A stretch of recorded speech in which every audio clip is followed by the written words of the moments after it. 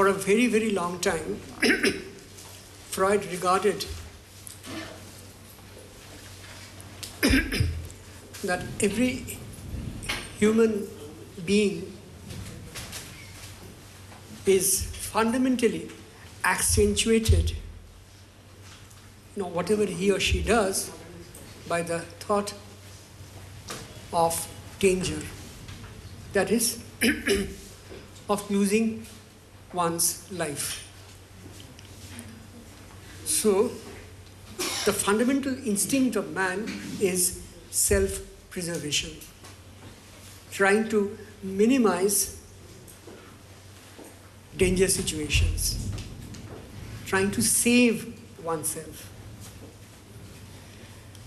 This is one reason why, in interpretation of dreams, it was basically about wish fulfillment.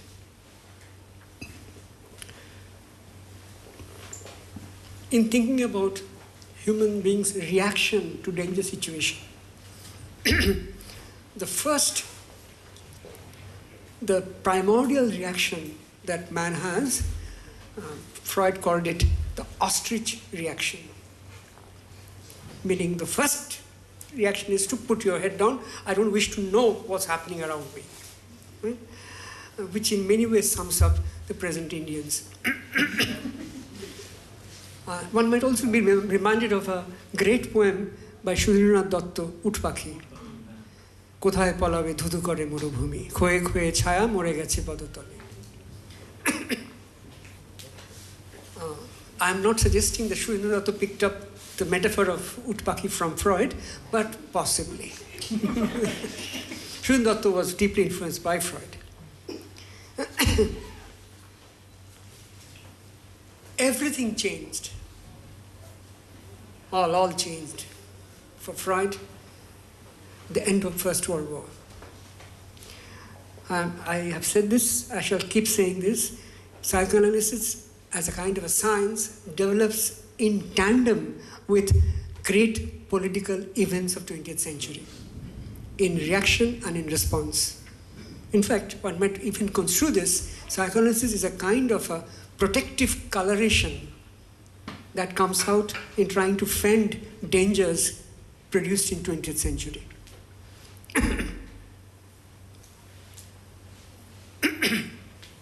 The First World War ended in 1918. Yeah. The peace conference was held in January 1919, and Germany had to accede to a number of humiliating conditions. The Covenant of the League of Nations in the forefront, the Treaty of Versailles. From here begins the story of Second World War. Had to handed so severe terms to Germany that amidst other losses, the super or over nation in the making lost control even over her overseas possessions.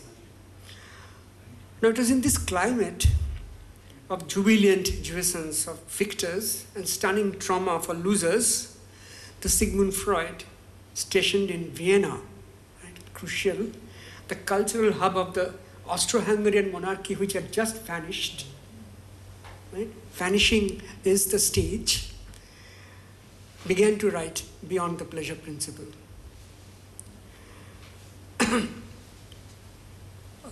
He started on the first draft in March 1919. In January is the treaty, in March 1919 Freud begins. Working at a furious pace, Freud completed the book in May 1919. Revised the draft in May, June 1920. Book was ready for print in July 1920. So, again, repeat, Beyond the Pleasure Principle appears exactly at the point when the Austro-Hungarian Empire vanishes.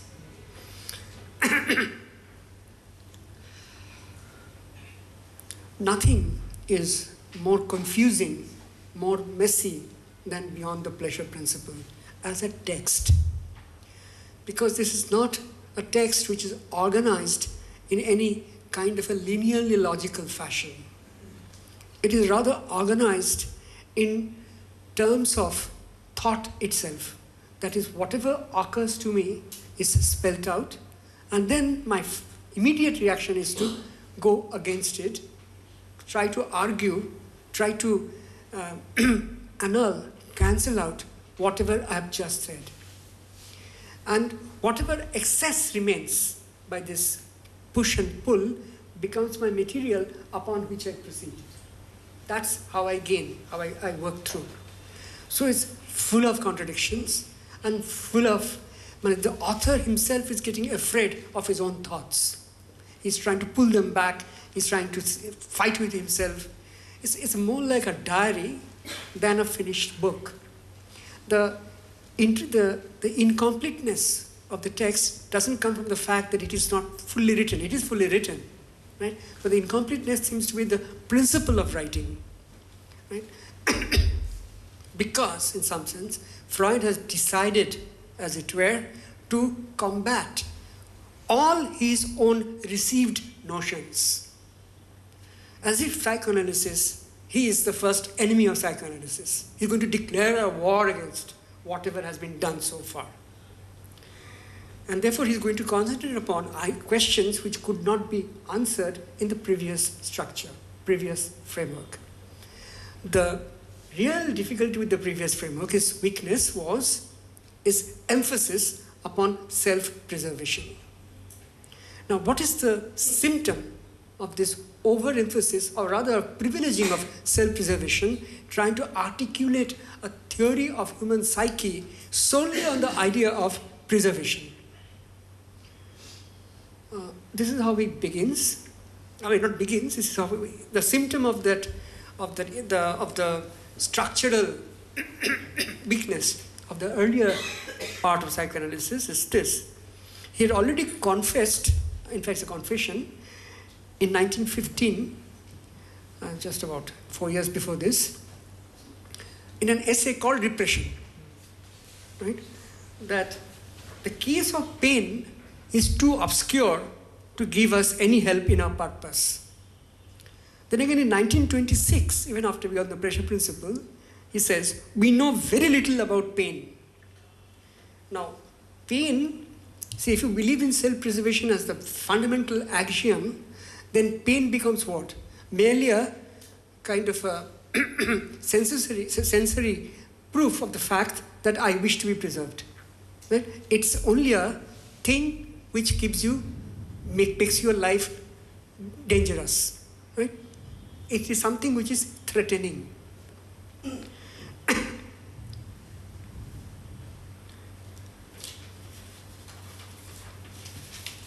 Well, since I just have 1 hour, I'll cut short this story, but keeping something.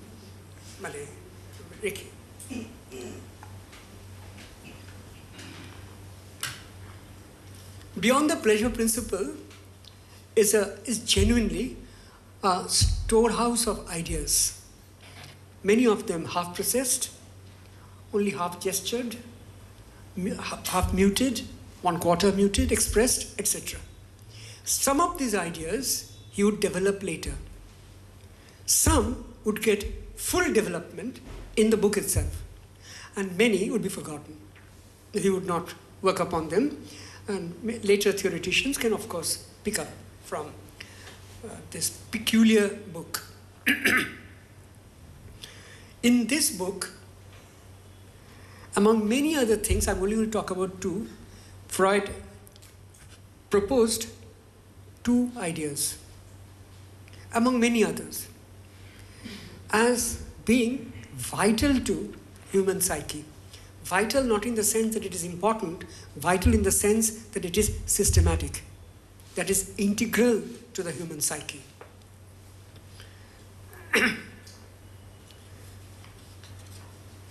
And the production of these 2 ideas takes place in Freud's book in the space of 5 pages. The first, upon which I shall not spend too much time, is primary masochism. Now, the word masochism is coined by Krafft-Ebing, von Krafft-Ebing, the other Viennese, the psychologist who was much senior to Freud. In fact, this was the biographers tell us that Freud was about 35 and he had given a lecture in Vienna, and the lecture was chaired by Krafft-Ebing. And after Freud finished, the chairperson said, "Bob, all this sounds like a fairy tale." And Freud was then promised himself that never will he ever give a public talk in Vienna. And he did not. Just before leaving for London, he gave his last kick to Vienna. Freud genuinely hated Vienna, right, as the capital of anti-Semitism. And that much of his people are Viennese, that is analyzing, might tell us that the human story that Freud will have to tell us would be very sordid.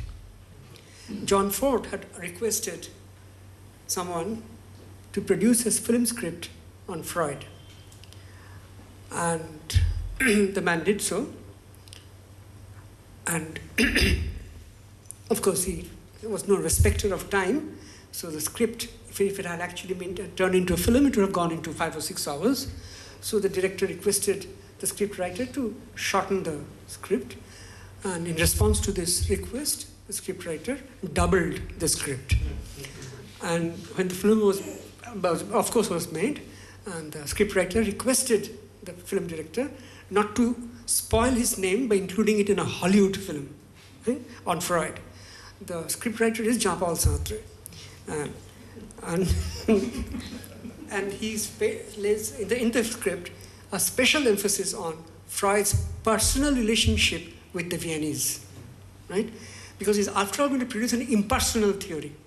This is very important because we don't have the time to go into that any psychoanalysis, the actual work, you'll have to think of certain techniques, for example, how to stop projection, etc., which are also deeply embedded in the kind of relationship he abides. All his people who are coming to him, most of them hate Jews. Like, suppose, what do I do in this goddamn country if I'm a Muslim psychoanalyst? What kind of relationship will I establish with my clients? I have to live, I have to get your rupees, but same kind of situation. I mean, it's absolutely comparable.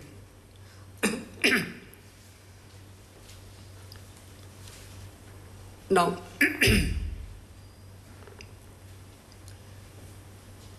Krafft-Ebing coined the term masochism as a counter to sadism. Sadism was coined, is already available in French language, in French quarters, from Marcus de Sade, the Enlightenment philosopher. He's a philosopher, actually. Right? And for Krafft-Ebing, so sadism meant for Krafft-Ebing obtaining pleasure by inflicting pain on others. Now, he read an Austrian novelist, Masoch, and whose novel was all about a man trying to submit himself to a lady, right? A very submissive man. Now you can check internet. My God.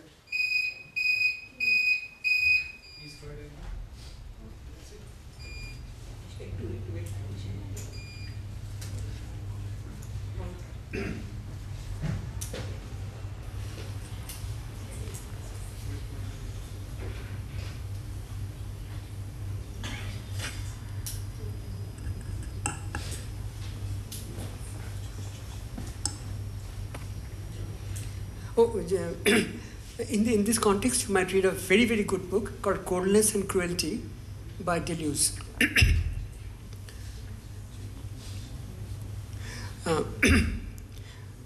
Now, what Krafft-Ebing did was, as it were, he filled up the empty space. If you have somebody called the sadist who obtains pleasure by inflicting pain on others, then obviously you require an obverse to fill it up.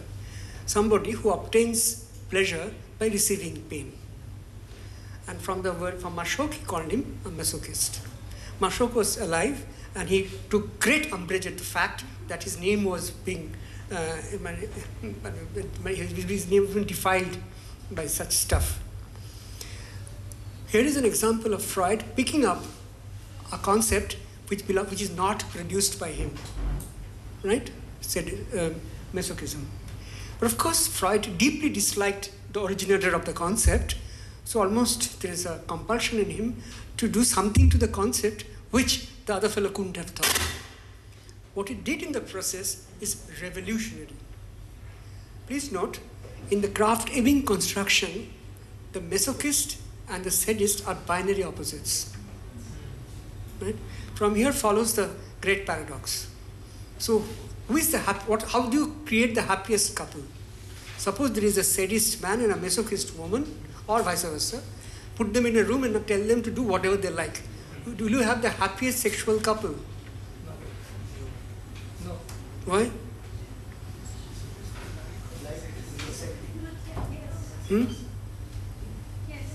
Yes. See, but the point is the sadist obtains pleasure by seeing that you're getting pain. But the masochist is getting pleasure. So when the sadist realizes the more I hit you, the more you like it, my pleasure will diminish. Actually, the sadist and the masochist are best misfits. So all marriage predicated on this kind of relationship is bound to end in divorce. One reason why the divorces take place. Anyway.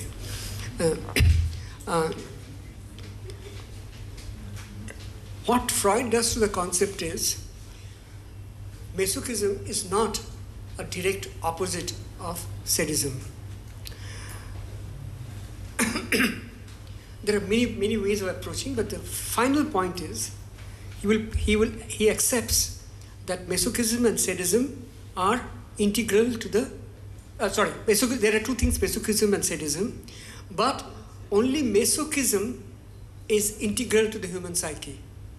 He would call it primary masochism, while there is no such thing as primary sadism.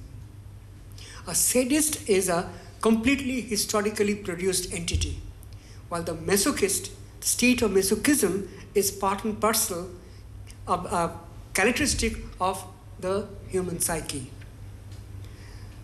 This distinction, that I'm not going to have a primary sadism, but I'm going to have primary masochism, opens the route for what? Number one, you have to think of economy of pain, right? Which so far was being excluded. This also becomes an entry point to think, in fact, the revolutionary statement, that there must be something called death instinct in man. Man is not only trying to preserve himself, but man is also trying to expend himself. Both are interlocked. And primary masochism is that constant companion and reminder of the death instinct. Right? So obtaining pain has this tacit pleasure because, all said and done, death is pleasurable. Right? And therefore, fear of death, linked to that is self-preservation, and courting death, almost having a sexual relationship with death, is another aspect of human psyche. Unless this is so, one cannot even begin to theorize suicide. For example, we look at Durkheim's book on sociology, sociological enterprise, called Suicide. What remains unexplained, why do people at all commit suicide? What makes it possible? Because if self-preservation is the only fundamental instinct, then how is death by myself possible? Merely explained in terms of sociological reasoning doesn't seem to be adequate. Now I'm going to read the historic paragraph, or rather 3 lines. Don't ask the answer for the first sentence. I mean, it is constructed in a form of a question. I'm sure Freud is also, by this time, he's so confused that he doesn't know what he's saying. So he says, but what is the important event? This is from Beyond the Pleasure Principle. But what is the important event in the development of living substance, which is being repeated in sexual reproduction? I mean, what does the question mean itself is very, very tense. When you're saying every sexual reproduction, there's a repetition of an important event. What sense does this make? Let's continue. Guess what? How Freud answers the question? He himself has raised the question. Okay, to kyun boleni? He has raised the question, and next sentence is, we cannot say. Well, this is the style of writing of the pressure principle. Some question hits him, he says, then he says, oh, I have no answer. Who asked you to ask me? We cannot say. Then comes a startling sentence. And we should consequent to the fact that I can't answer the question, consequently feel relieved if the whole structure of her argument turned out to be mistaken. Because I can't answer this question, therefore this gives me a great sense of relief that my entire structure of argument is wrong. This is a peculiar thing happening in this sentence.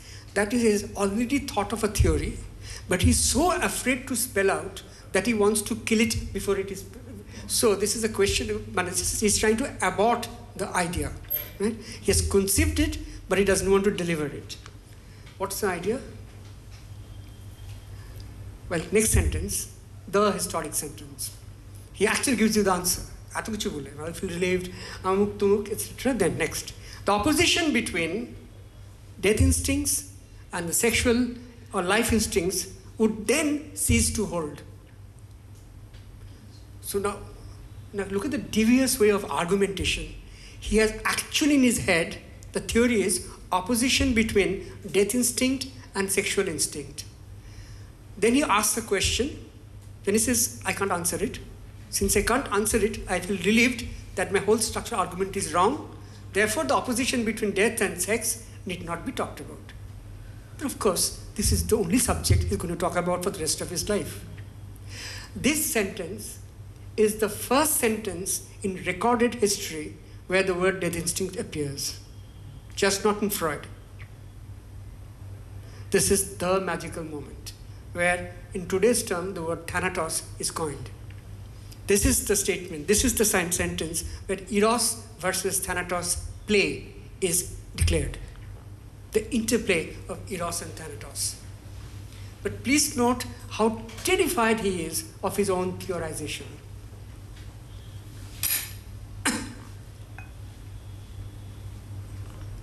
These are some of his counterexamples. What rubbish! Rubbish! Look at the person who's standing on the road. A bus comes by. What's his first instinct? Doesn't he try to save himself? Huh? This proves that there is no such thing as death instinct. That the fundamental fact of life is self-preservation. Well, this theory is disproved. I'm relieved. My structure of argument is all wrong. This is within 2 pages after having written this. Then he said, no, that's not the case. What does every human psyche aspire for? He aspires for his own death. Death is an individual making. Why should a bus come and do it for me? It's my business. What is life but an extended story of death? Life is a preparation for death. Then he says, sounds like a romantic poet. And various such other utterances. Rabindranath was too great a poet, he should not be merely called a romantic poet. Anyway, the Pearl, he does talk about romantic poets. In fact, I use one German romantic poet. Just 2 lines. And man sees the dark future. He must see death too. And he alone must fear it. This is a poem by Hölderlin, and the title of the poem is Man. I read again, that this is something very peculiar to the Homo sapien. And man sees the dark future, he must see death too, and he alone must fear it. The emphasis on the word alone. See, self-preservation must be true for all animals. But this fear of death, in a fear which is a fear for the femme fatale kind of stuff, which is actually enmeshed with quoting, is a different ballgame altogether.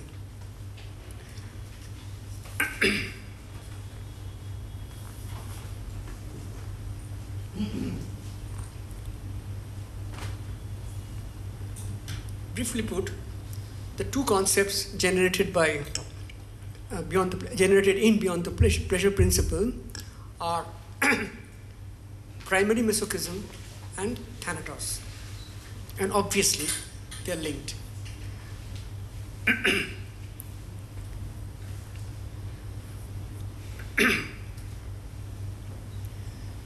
Being a kind of a scientist, or someone who loved the word scientist, someone who always tried to pass off his very many, even poetic interjections in the garb of science.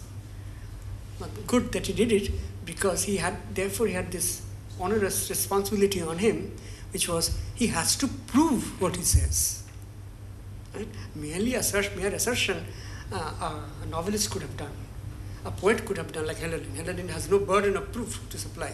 But since I've chosen to be a scientist, I have to now prove that that instinct actually exists. How do I do it? And with this, the book ends, the Beyond the Pleasure Principle.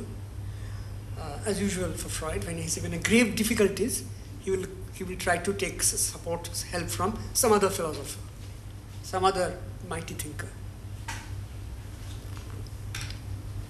Okay, this is exactly what happens. Towards the end of the book, Freud justifies, in fact declares, that the idea of thanatos or death instinct is absolutely correct. That is integral part of human psyche, just as eros is, which is life preservation, is proved by, guess who? Gautam Buddha. Here, he borrows an expression from a book written by one of his students named Barbara Lowe. It's a very simple book called Psychoanalysis, a brief account of the Freudian theory, a student textbook kind of stuff. In that, she had coined a phrase called the Nirvana principle.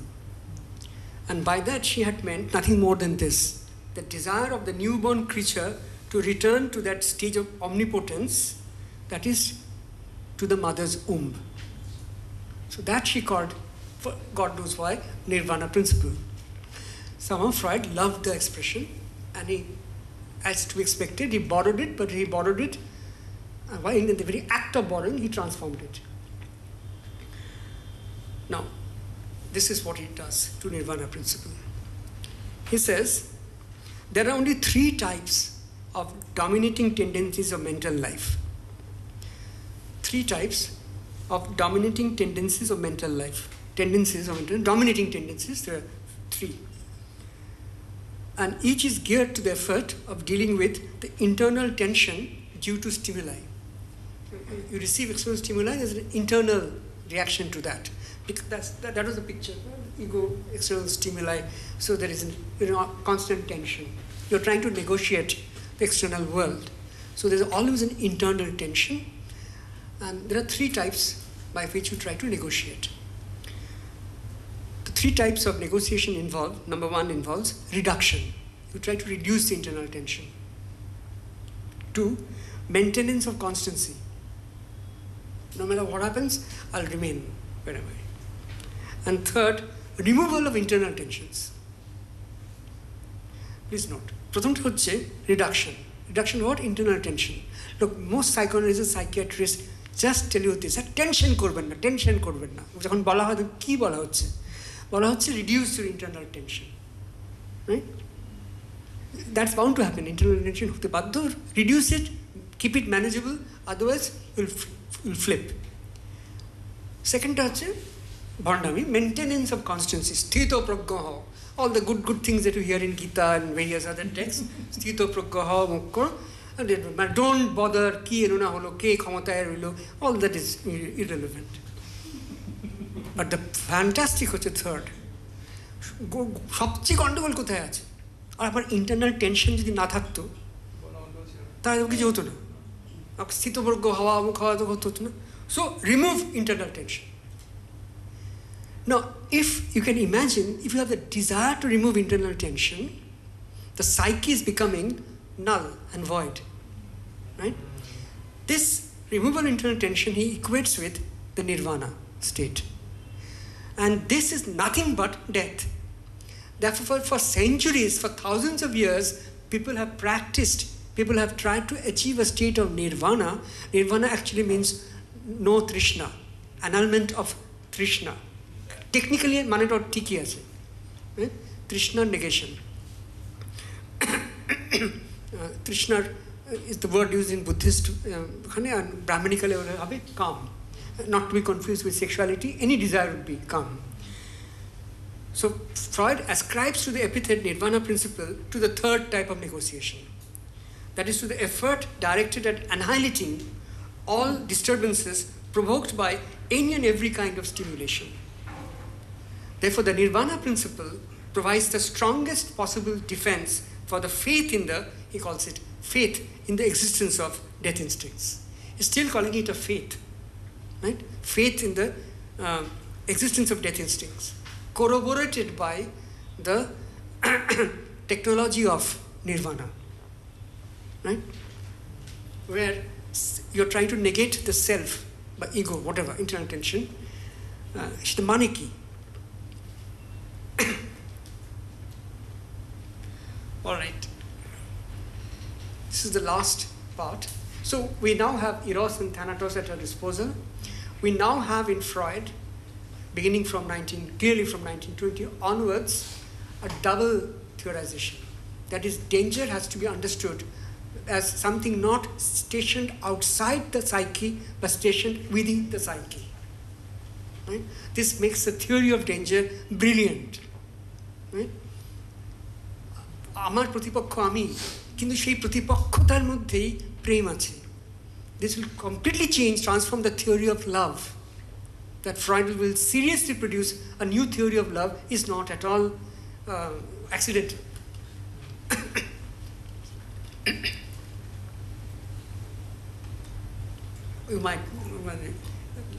Love is a form of hypnosis with certain conditions.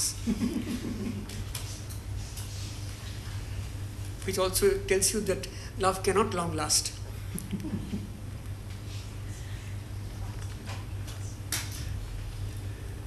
Anyway, now I must finish by 5:45. Huh? No, but the questions. Yeah. All right, so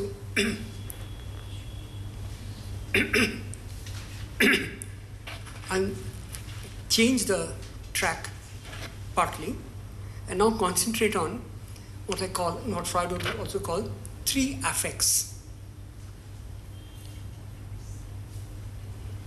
This is a mad game that Freud played.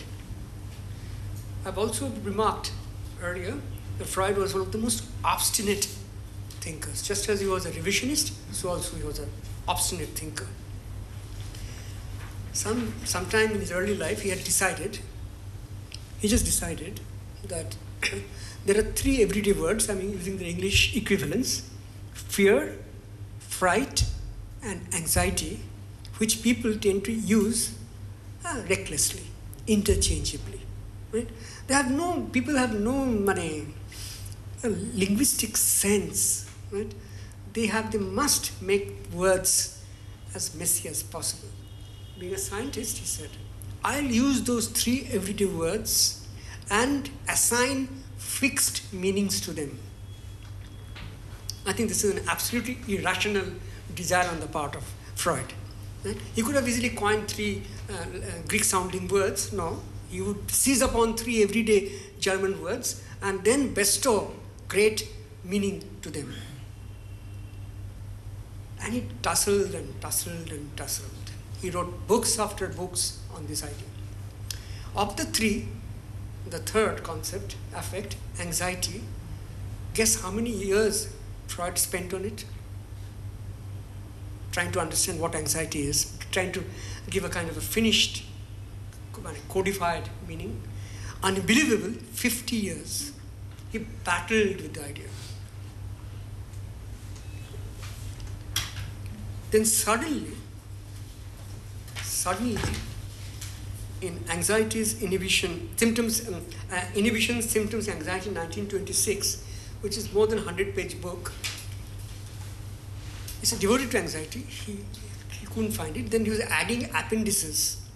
In the fourth appendix of one page, he suddenly got the idea that anxiety is, you've just heard, ektu alarm.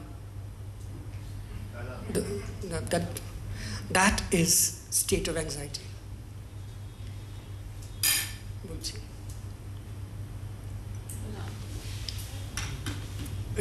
Alarm, anxiety is an internal alarm call. Right? And like all anxiety, like all alarm call, most anxieties are false alarms. That's why you have anxiety-stricken people. They are constantly false alarm.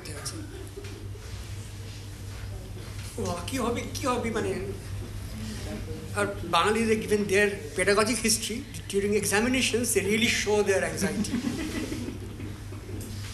Thanks to Macaulay and others.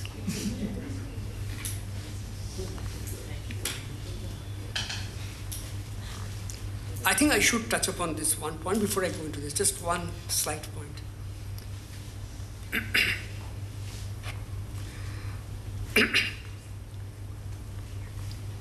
In 1932,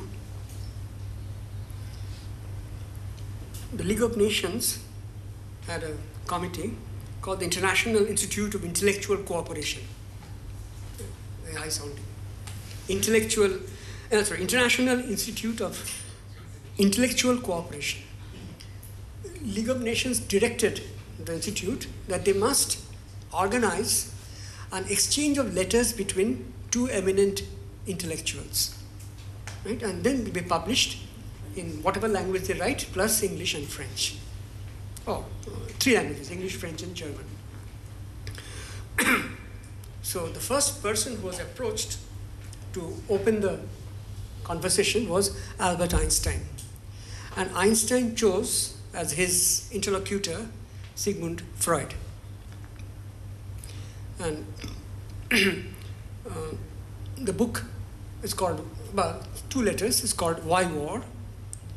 It was published in 1933, but by then Hitler had assumed power, and as a result the book was immediately banned in German-speaking languages, countries, because only for one reason: they were written by two Jews. Only one reason. So Germany did not know about this pamphlet, these two letters, till about the end of Second World War. And whatever the discussion that takes place is actually under the sign of fascism, this correspondence. Just a digression, the next year, 1934, the exchange of letters was between the Greek scholar Gilbert Murray, and he chose his interlocutor was Rabindranath. Next year, second year, which was on education, pedagogy. Now, in Why War, Einstein had asked Freud that I can see all around me death and destruction. I see all around me hatred, right? Can something be done to the human psyche by which this destructive thing can be? Can you civilize the animal called the Homo sapien? Is the question. And then Einstein also said, when I talk about this telltale signs of hatred all over, I am not talking about people at large, but rather I'm talking about intellectuals who are most susceptible to destructive suggestions. Okay? I think this is very important to remember that Einstein is not blaming people, but blaming the opinion makers. To which Freud responded in a very roundabout manner, but a major piece of writing, in which he now takes Eros and Thanatos as given. Right? That is, psychoanalysis has discovered this, unearthed the truth about human psyche. And if that is so, then death and destruction is impossible to be completely eliminated.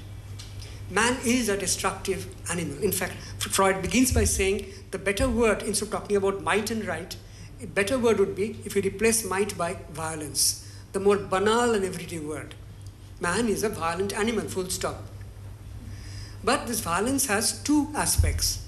It is sometimes other-oriented, and sometimes it is self-oriented. Self-oriented will lead to thanatos, that is part of it. But a very peculiar thing that Freud says, which he doesn't really develop, this introjection of thanatos, of the death instinct towards myself, might be the root cause of conscience. Keno loke bibekban hoy? Why do people at all think of these questions? It is because I'm ready to go. I'm not just not in love with my little life.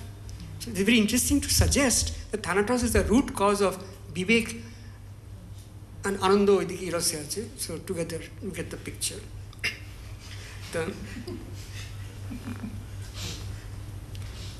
So he calls this aggressive or destructive instinct.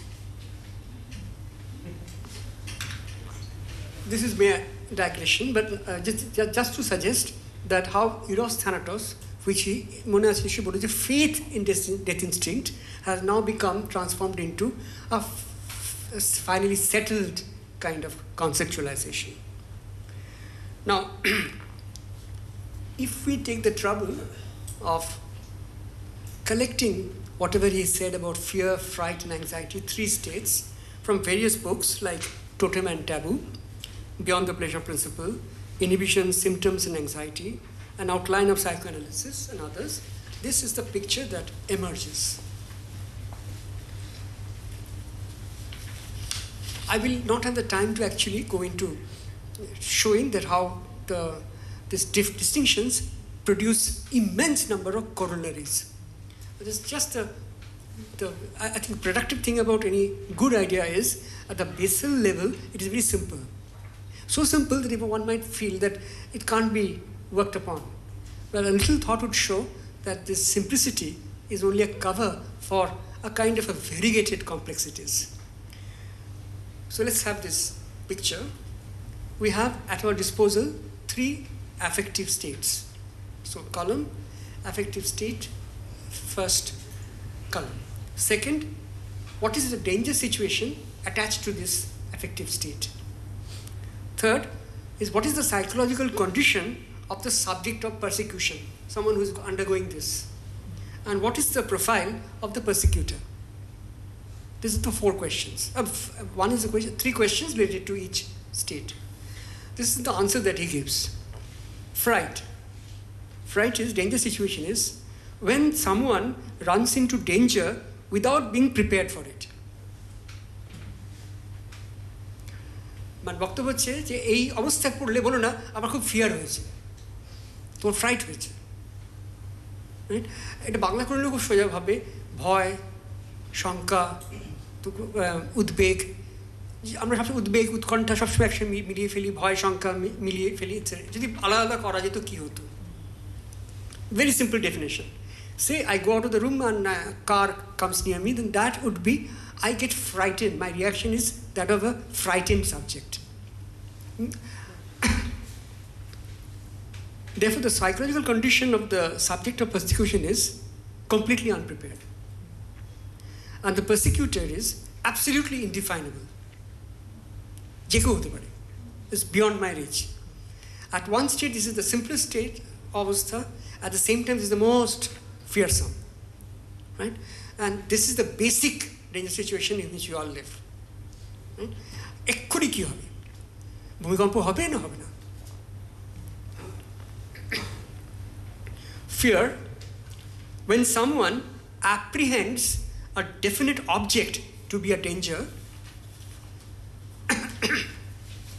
when someone apprehends a definite object to be a danger. Ere oi lokta ache, etc. So psychological condition of the subject of persecution is fully prepared. And the persecutor is absolutely definable. Please note, fright and fear have become just opposed conditions. Right? Isn't it beautiful actually? And note, from fear theke, you can create persecuting mania. Right?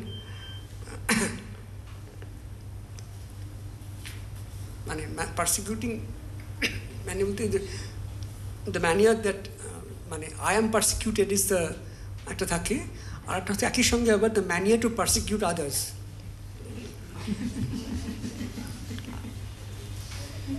Which I think is a far more solid thing than the other one.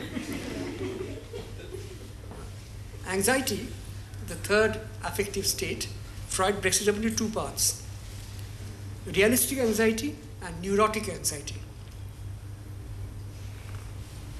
Realistic anxiety, the danger situation is when someone expects or prepares himself for a known danger which threatens from A, without or within. Some known danger. Ageta chilo definite object as danger. So, এটা একটু complicated. So, psychological condition is reproducing an original reaction of helplessness in the face of some internal or external but known danger in the form of a signal for help. That is as if anxiety only comes when there is a prototype.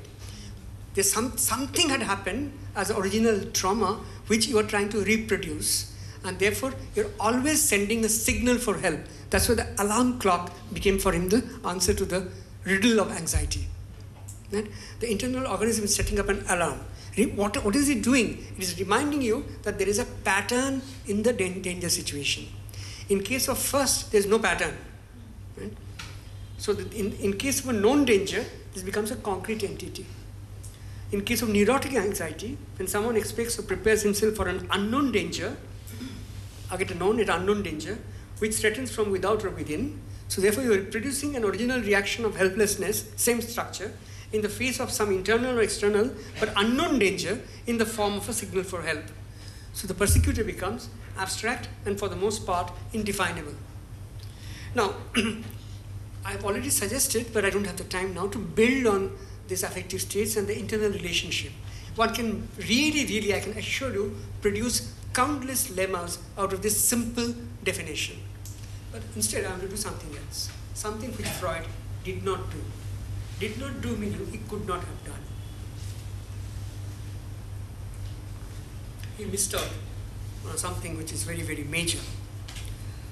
That is, Freud died in 1939, just few days after the beginning of Second World War. I've already said that much of psychoanalysis comes out of a reaction to the war, and particularly First World War and other such stuff. I'm certain Freud would have worked upon his theory of Thanatos had he known of Auschwitz, had he known of the huge violence perpetrated by the Nazi regime. He himself suffered, but he never knew the scale of violence, which would have told him that the idea of Thanatos that he had spawned seems to be out of sync with the range of violence. There must be something else working, which I'm going to try to fill up a gap in Freud, which was only because of his Thanatos. He died too quickly, though 1939. If you had managed to survive more years, you could have produced this theory. In August 6, 1945, is a date which cannot be forgotten. It's the Hiroshima Day. It's the day when atom bomb was first released, which actually showed what?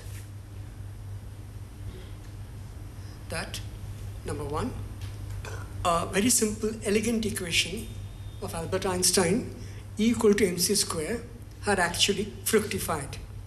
That mass could be converted into energy multiplied by the square of speed of light. If the theorem was m equal to E c square, nothing would have happened. Right? It is because E could be, tremendous energy could be released by just annihilating small mass is the wonder. What does that mean? what was clear from Hiroshima point is this. If you look back into world history, human imagination, in all cultures of the world, there are endless accounts of proloi apocalypse, right? Absolute death, destruction of everything and everybody.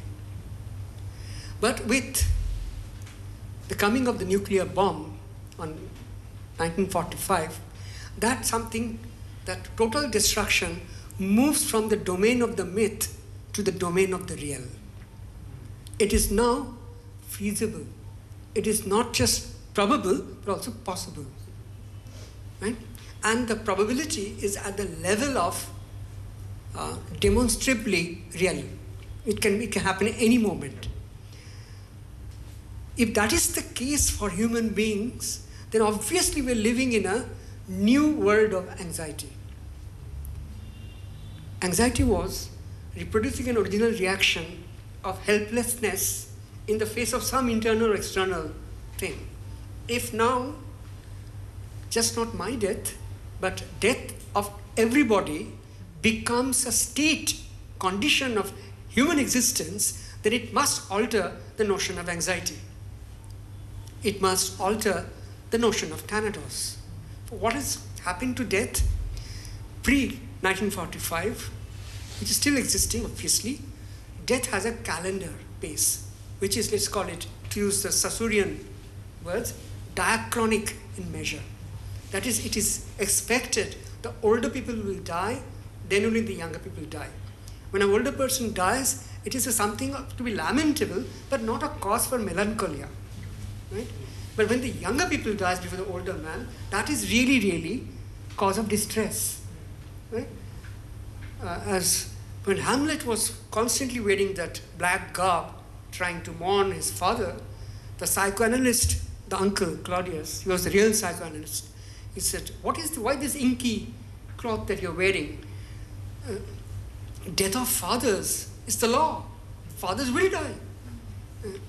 So what's this is an unnatural behavior on your part. I'm suggesting from 1945 onwards, the meaning of thanatos gets completely transformed from diachronic to synchronic. Right? It is now possible to think of a moment, possible to consider, when everything and everything will vanish at the same time. Right? So saying, after me deluge, is now a commonplace conceit. If that happens, I suggest, Freud's notion of thanatos was limited by, in my opinion, finally, it's all said and done, individualistic thanatos. Right? But now we live in a world which is, I call it, globalized thanatos, which obviously means the idea of death has undergone a transformation. The notion of neurotic anxiety has undergone complete change. And I suggest that in order to understand this new altered economy of death, we have to think of a new affect. I submit fear, fright, anxiety are not sufficient to account for the present state, and I submit that fourth affect as terror.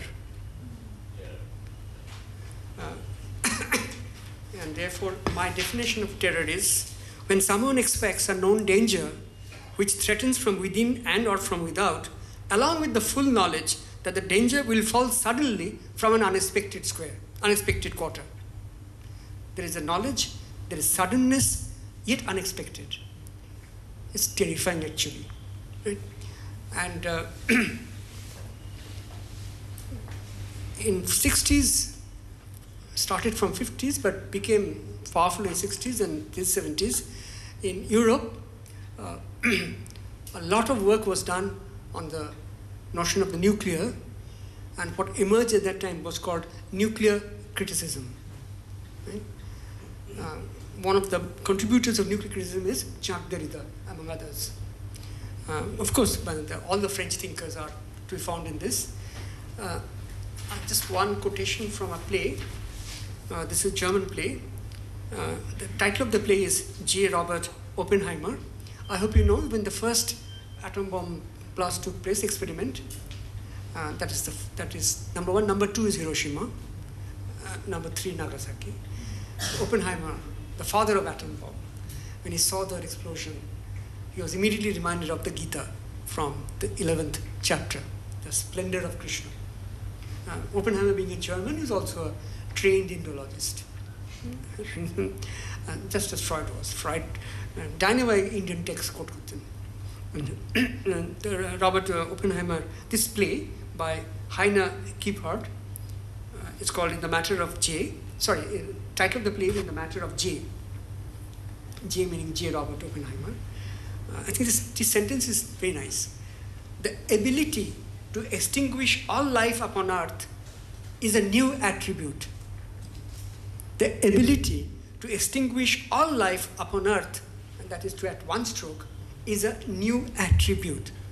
This newness, this new attribute is yet to be fully recognized.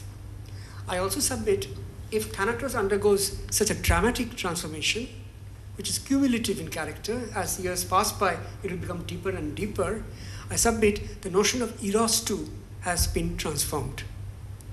In fact, looking at the world today and the everyday sexual nexus and practices, internet is, of course, very important in this case. I'm certain that the notion of eros with which Freud worked is only partly applicable now.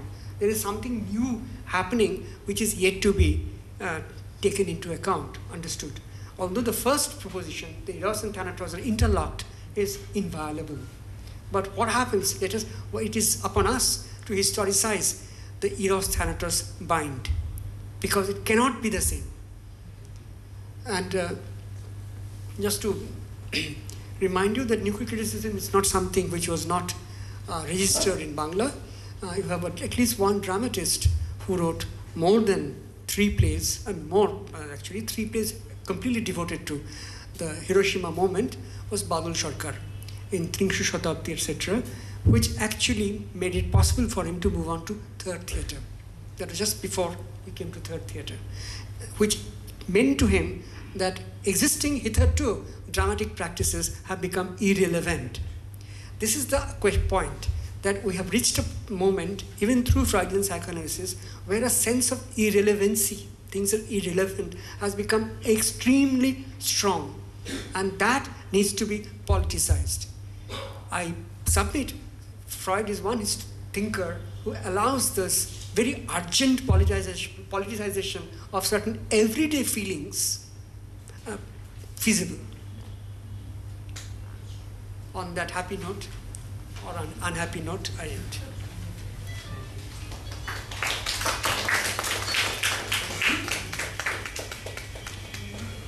We still have about half an hour to go, so you can have.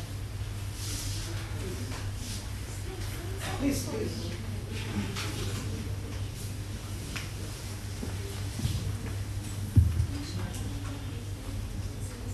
Shivaji, I promised in the recess that I might be asking a few questions to you for learning. Basic wisdom. But I don't promise an answer. Regarding one small addition, along with terror, you bring in the concept of horror. You see, terror is from the perspective of the perpetrators, the actors, and horror, the victims. Okay? This is the necessity, and it is to be brought within the fold of the parameters of your coinages, extending Freud.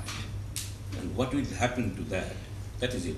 This theory apart, I'm personally interested to know that how come for the Bengali middle class, Freud was a matter of romance.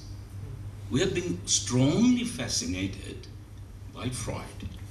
What is the explanation? What could be the explanation of it? Does it require itself a Freudian analysis? But this intrigues me. How come that the Bengali intelligentsia had been so very fascinated by Freud? think of the Kollol or prior to that, even following up, down to, and how come it is not simply intellectuals, but in general, actually it has flowed down into the everyday affair. I do not know if in Germany, Germans themselves are as fascinated by Freud as Bengalis in Bengal. So much they had been. I don't know. But this is my personal query. The first part, there is no doubt, since we're discussing affects, we had only 3 words: fear, fright, and anxiety. I just feel that in the present environment, starting from H.J. Hiroshima day, certain things have happened which cannot be explained within the structure of these 3 affects. Therefore, I require a 4th affect, X. Right? Now, it is up to me as for a kind of a neologism called choosing. I could have chosen horror, I could have chosen other words also. And it's not true that it's only from one perspective. Both can happen. Otherwise, the theory can't work. It has to take into account fear, fright, anxiety, both sides. Otherwise, it's not a theory. So similarly, it will be true for this. You might choose horror. You might just keep it as X. There will be no problem. Right? But the point is, I require an excess of these affects.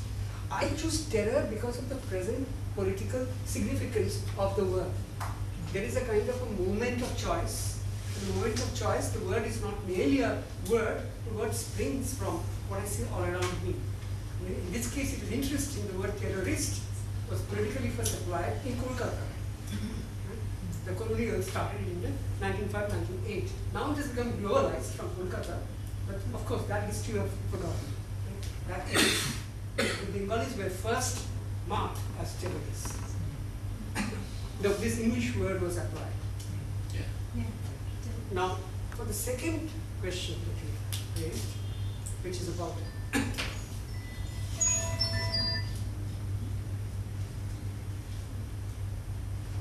the second question, can you just remind me? Bengalis and Bengalis infatuation. All right. Now, there is Ognivo Ghosh is working on psychoanalysis in Bengal, and he has unearthed quite a few facts. I hope this is correct. That is, in 1979, Calcutta University Psychology Department, they introduced a paper on psychoanalysis. Possibly in the world, this is the first instance that academically, psychoanalysis is being taught. In Kolkata, it began in Kolkata, 1930. 1917, Freud is also rather young. 1939, he will die. He has yet to write beyond the pleasure principle. Right? He's yet to go out of his own framework. To use a word which Bengalis have now fallen in love with, he's yet to deconstruct psychoanalysis. Right? But by then, this psychoanalysis reaches Kolkata, and a group of people, they all get very excited by it. I consider this to be a case of arrest, meaning that if you read whatever Ognivo has also actually shown quite decisively, that Bengali intellectuals' understanding of Freud is frozen up to the moment of interpretation of dreams. Right? They don't move, they don't even understand beyond the pleasure principle, they don't even come up to this. Now the interesting thing is, whatever they write, whatever they theorize, they have one object of great love and hate, who is Rabindranath. So all they create, they analyze through Rabindranath's Sahitya. And Rabindranath, who has not read a word of Freud, is forced to read Freudian analysis of whatever these people write. So Rabindranath is agitated, the internal tension he never knew how to control, and therefore he keeps on writing rebuttals. And Rabindranath actually produces the best critique of the Bengali understanding of psychoanalysis, without having read a single word of Freud, which is really, really fascinating. And how he constantly critiques the idea of dream work in the vulgar Freudian sense, which is brilliant. I hope Ognimu's book will come out, then the community will come to know of these interesting details which have been more or less forgotten. Now, Bengalis tryst with Freud, maybe coupled with Bengalis play with Marx, that too has a very limited kind of appeal. And then that too, what do we mean by Karl Marx? It's basically, it will boil down to Communist Manifesto and some few writings, and then they heard about 1844 manuscripts, then they heard of alienation, etc., etc. But in party writing, in function, whatever, what do we get out of Marx? Or at best, his essays on the condition of India, which are very, very doubtful essays, which are, and no internal critique of Marx is also made. Right?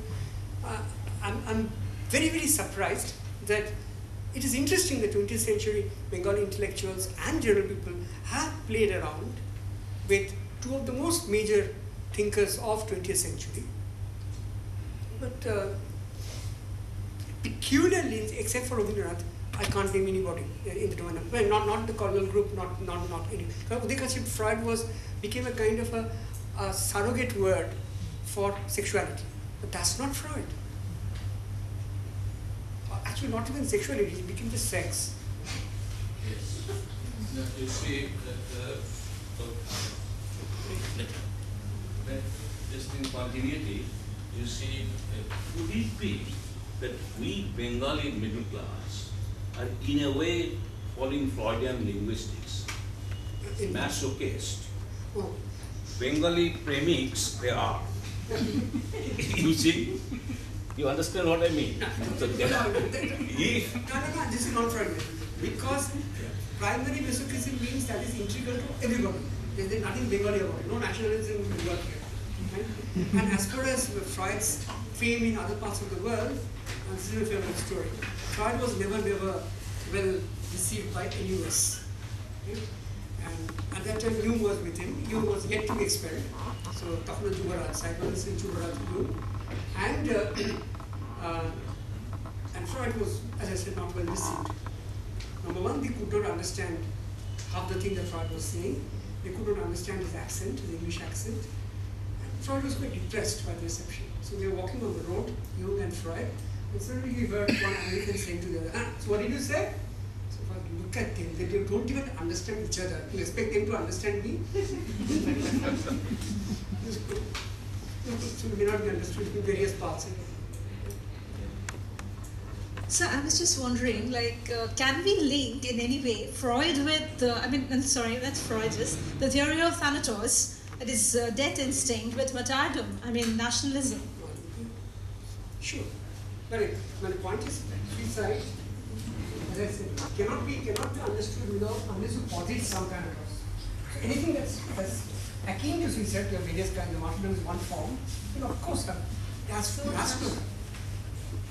Nationalism and Thanatos, in that way, can be linked. Sure. So you can have a nationalist Nationalism.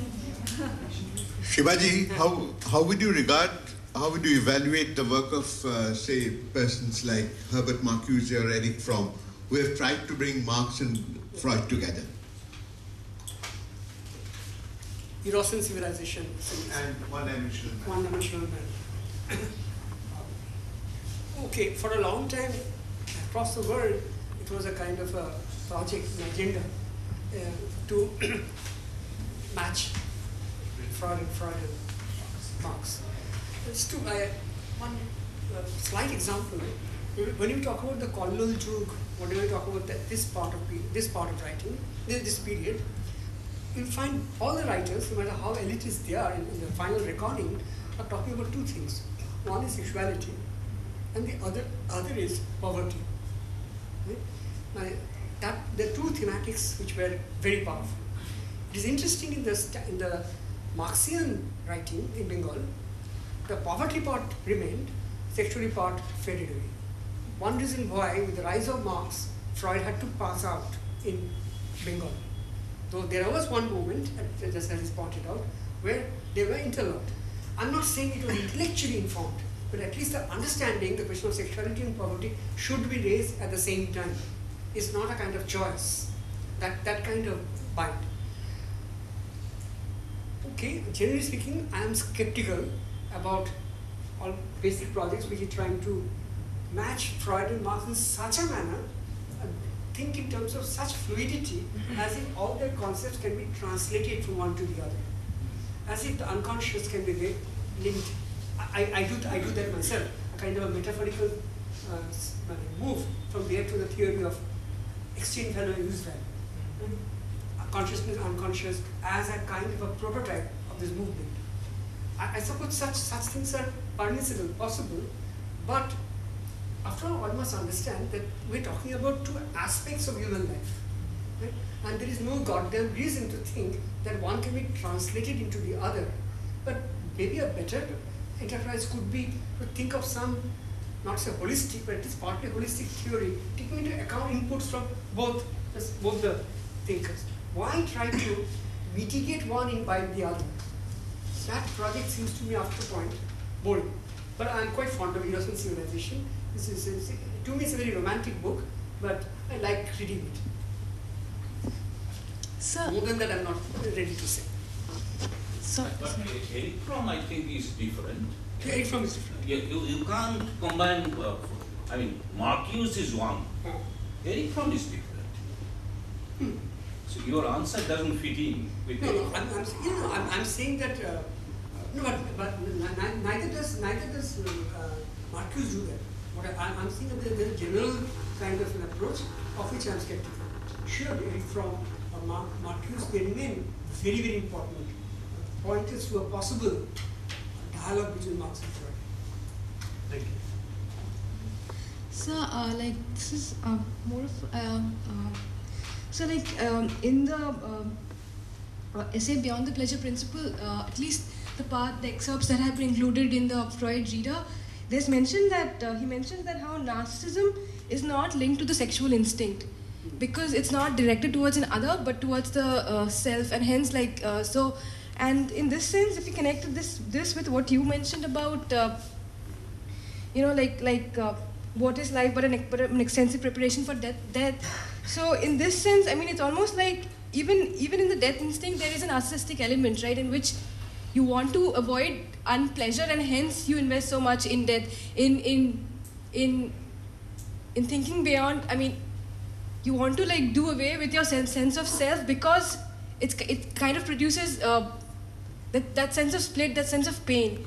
So I mean, in this sense, is what he talks about as death instinct, is it really very different from another form of self-obsession? I mean, because Okay. Firstly, narcissism, this word, I think it occurs in Beyond the Pleasure Principle. It just occurs. It's not worked upon.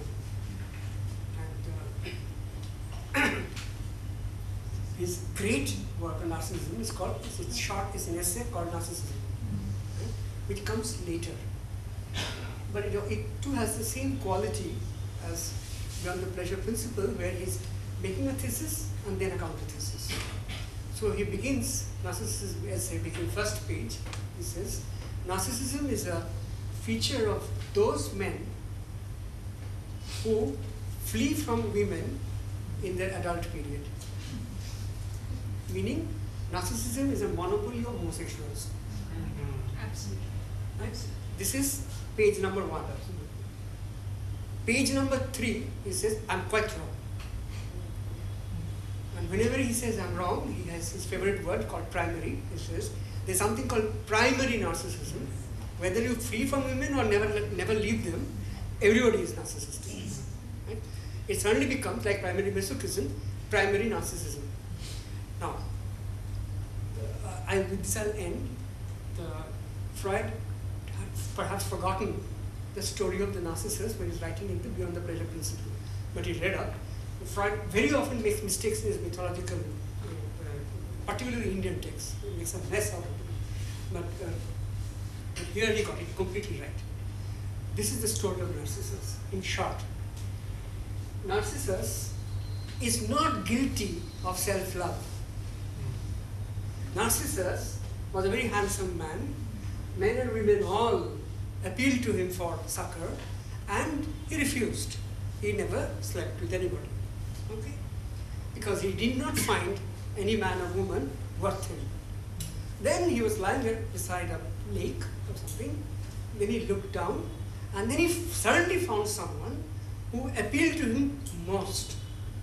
So, from Narcissus' point of view, he was looking at an other. Then, in trying to embrace that other, he jumped into death. And then he realized that other was the self. Narcissus is a great story where you suddenly recognize your other is self, but there is a gap between the realization. That gap constitutes narcissism. It's not self-love. It's an other love which is deferred self-love. And therefore you require a completely different kind of theorization. Now, but the vulgar, the pop reading of narcissism is this, Attoprem. And narcissism Attoprem chilo na. Narcissism he premik khuje beraচ্ছে, পাচ্ছে না, like most people. That's why it's primary.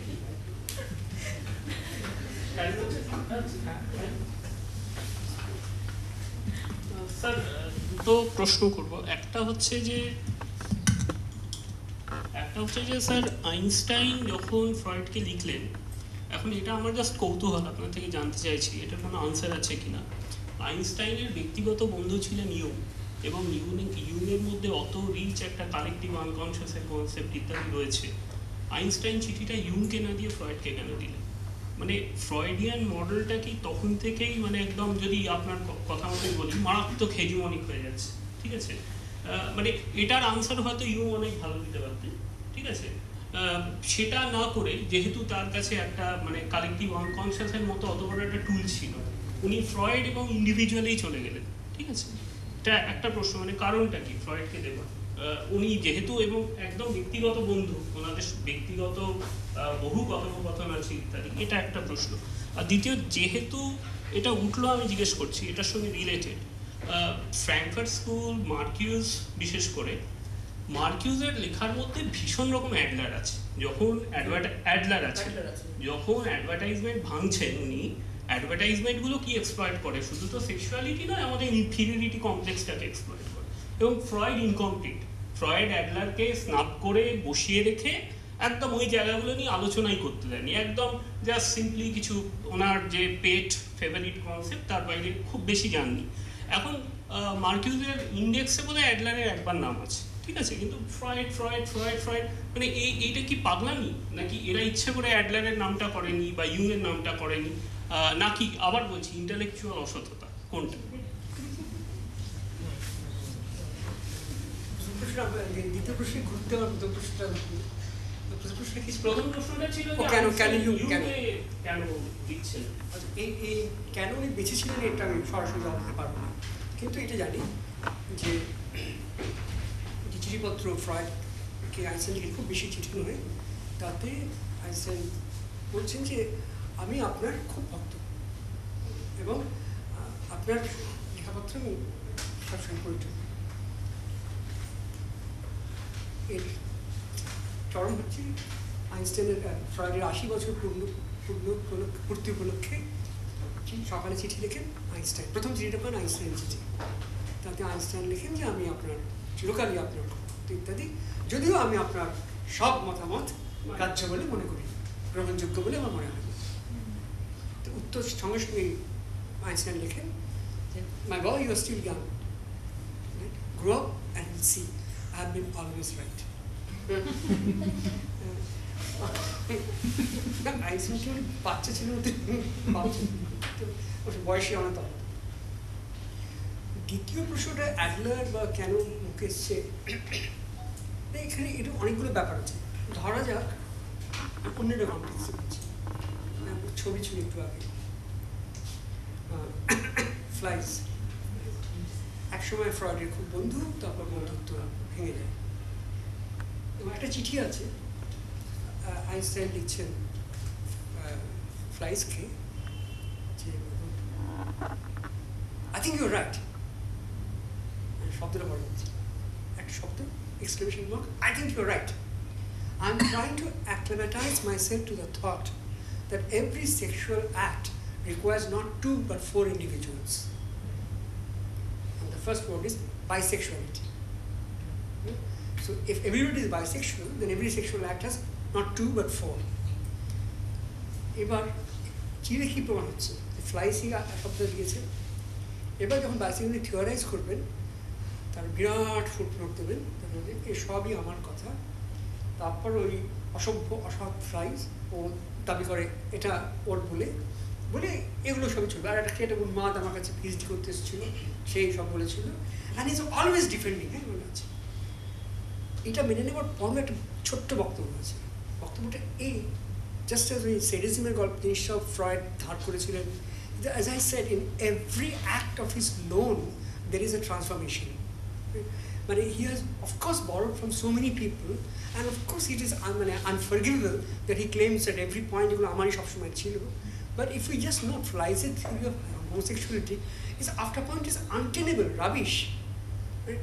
And Freud's theory of homosexuality is, in my opinion, deeply problematic, but not rubbish. It's not হাস্যকর হয়ে ওঠে ফ্লাইজের মধ্যে it is deeply problematic. I refuse to buy Freud. But if I have to discuss homosexuality, I can only mention flies in the footnote. I'll have to talk about Freud's reworking. That is the case. I have to agree that flies created the concept, but if I have to make a theoretical discussion, flies will only be in my footnote. He cannot have any other place. That kind of feeling.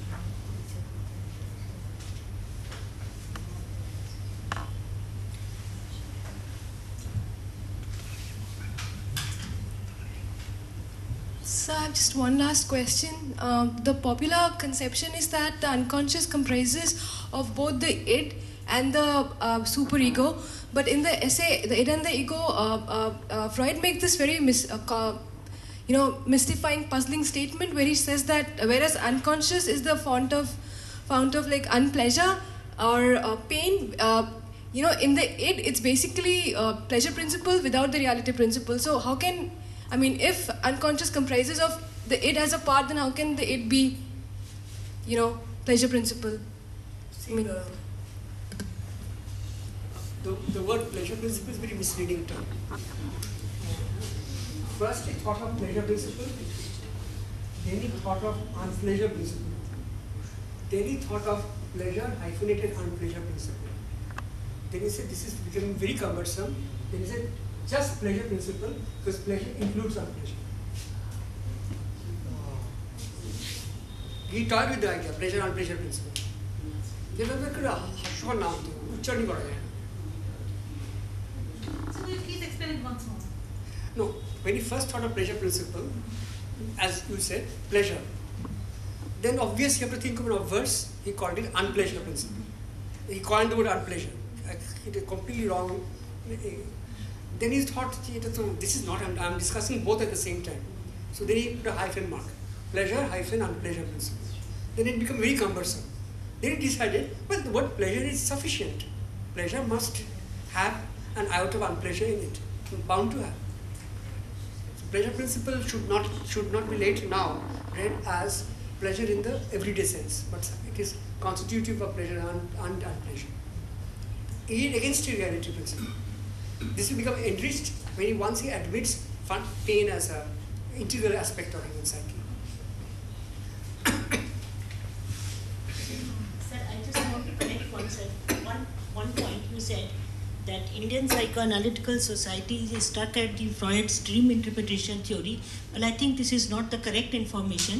I am myself a practicing psychoanalyst, and we have come a long way from Freud's classical psychoanalysis to Andre Green, Kantberg, Sudhir Kakkar, and so many other people. In Calcutta only, of course, we are following the classical theory of psychoanalysis, which we have come a long way from Sigmund Freud. But in other parts of India, like in Mumbai and Delhi, we are practicing the other evolutions of psychoanalytical theory. So this is not correct to say that we are stuck here at the interpretation of dream theory of Sigmund. I didn't say that we, Indians. I said that the Bengali writing of psychoanalysis in the 20th century, up to the 40s, till 50s, was predicated upon the dream theory. Not really, because Giridhar Shekhar Bose's theory is quite different from the theory of Sigmund Freud. I understand. Girinder Boshu Shopno is important as a kind of a departure. It's not only Shopno, he has so many books created. Yeah, his concept of depression, his theory of new mental life, and his interpretation of Mahabharata and Yoga Sutra is quite different from Sigmund Freud's theory. Agreed. But even Girinder Shekhar's influence in the Bengali writing, I'm not talking about, say, Girinder Shekhar as a psychoanalyst writing. But the question was that we have stuck with Freud for a long time in Calcutta. We are not really stuck with Freud. We are stuck, it's not stucking, point of stucking. This is about the basic theory of psychoanalysis, which is given by Sigmund Freud. It is not that we are stuck at Freud.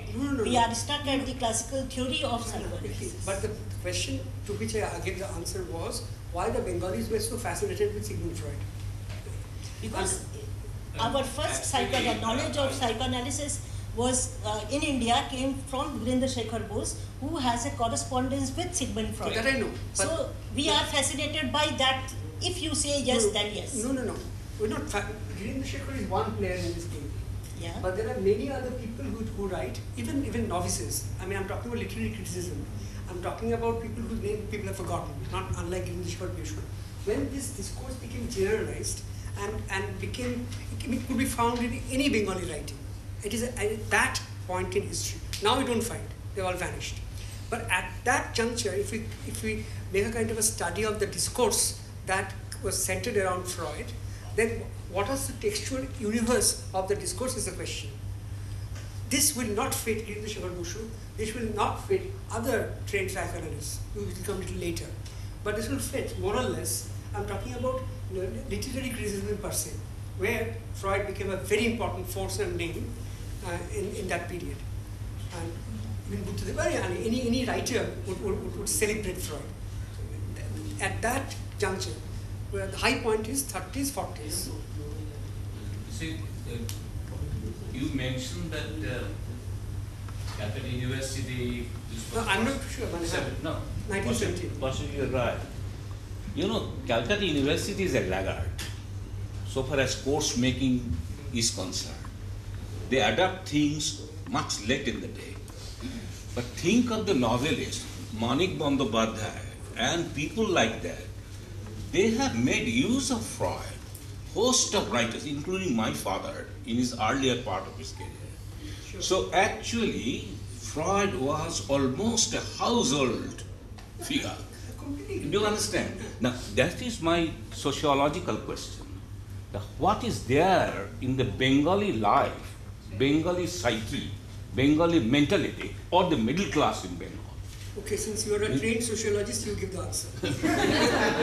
Now, this is my question. Do you approve? Approve? What do you mean approve? Of this question? If I take you as a Freud specialist, yeah, I'm a sociologist, all right. Now, you see, this is a question to me that what is there within us, or among us, that has made Freud very, very fascinating? One simple answer, which may not be frivolous, is that the heavy dose of inhibition and repression, which became a landmark of the Bhadralok identity. Absolutely. Very good. For that, you require a kind of a counter. Freud had a kind of a pornographic appeal that has to be granted. There were many writers, obscure writers, who have written sex pamphlets after sex pamphlets in the name of analyzing Freud. Because you get the chance to talk about something in the garb of science, which otherwise you don't. And those writings are really, really horrible. So lots of books now in the center. But I know this person's grandson, so I know this. I've forgotten his Nipendo. The entire family rejected him. He had to stay alone in the house. Constant. I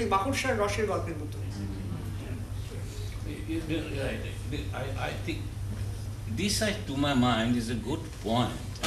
The subject matter of study. You know, you're right. I think we Bengalis searched for liberators. Yeah, emancipators. One we found in Marx, and the other we found in Freud. Both what's happened now?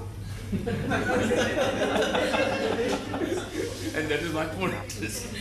Okay, we have to stop somewhere.